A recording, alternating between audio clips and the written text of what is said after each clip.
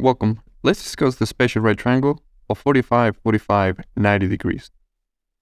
On the left-hand side, we have that special right triangle of 45, 45, 90 degrees. And what we want to think about is there any relationship between the sides of this triangle? The first thing to notice is that we have an isosceles triangle. We have two angles of the same measurement, 45 degrees.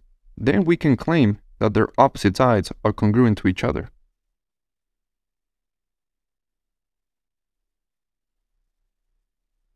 But is there anything that we can say about the hypotenuse of this triangle?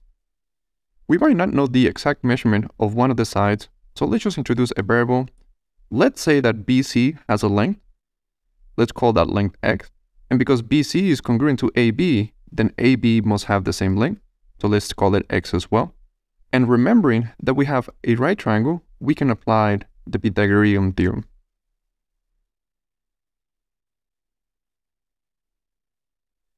So we will have a squared plus b squared, where a has a placeholder of x, and where b has a placeholder of the same variable of x.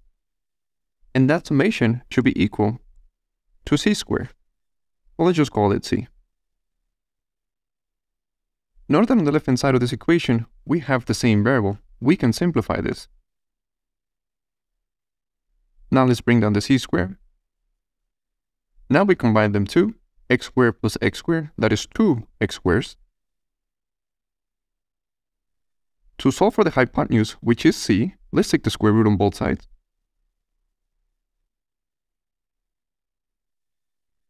Inside the square root, we are multiplying, so we can separate them as multiplication. And note that in the second expression, we can simplify. The square root will cancel out with the second exponent. So now we have an expression for c. c can be seen as x times the square root of 2. Let's substitute that in our triangle. What we have done, we have written every single side in this triangle using the same variable. We have stated a relationship between the sides of this triangle.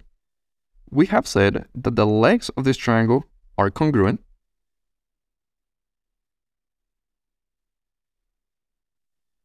And then the length of the hypotenuse will be a square root of 2 times the leg of the triangle.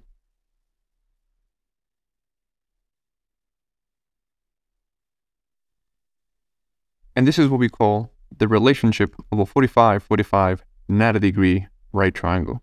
Let's apply this relationship in the following examples.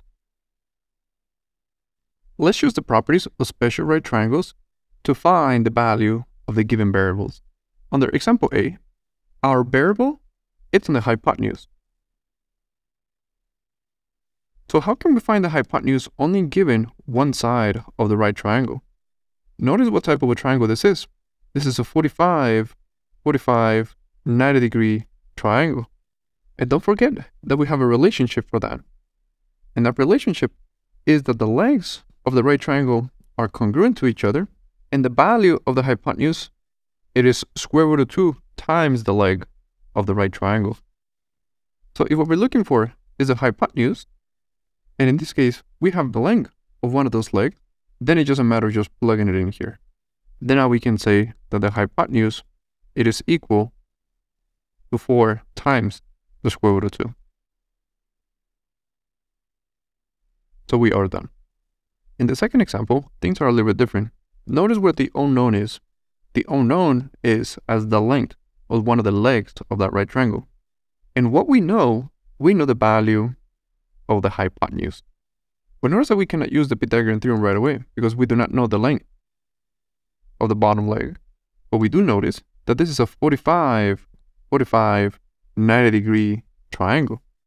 And we know some relationship about the sides of that specific triangle. And the relationship is that the hypotenuse in this right triangle, it is equal to the square root of 2 times the leg of my right triangle. If we connect these two ideas together, now we can say that the hypotenuse of this right triangle, it is the result of the leg of my right triangle multiplied by square root of 2, where in this case, x is what we're looking for. It is the leg of the right triangle. So now that we have set up our equation, let's solve for x. Let's divide by square root of 2 on both sides.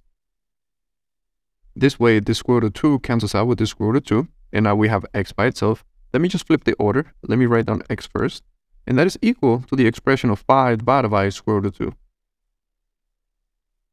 We can consider this our solution, but there's a problem in here. We never want to leave a square root on the denominator. To rewrite this expression and not have a square root on the denominator, we're going to multiply by square root of 2 on the top and the bottom. And then we apply our rules of multiplication. If you're multiplying two fractions, then we multiply the top times the top. That's going to give us 5 square root of 2. And then we multiply the bottom times the bottom. And that's going to give us square root of 2 times square root of 2. Because it's a multiplication, we can multiply the inside. But now notice that 2 times 2, that is 4. And the square root of 4 is 2. So now we have solved for the value of x. Hello. If you would like to continue learning about mathematics, you can check out the videos on the left.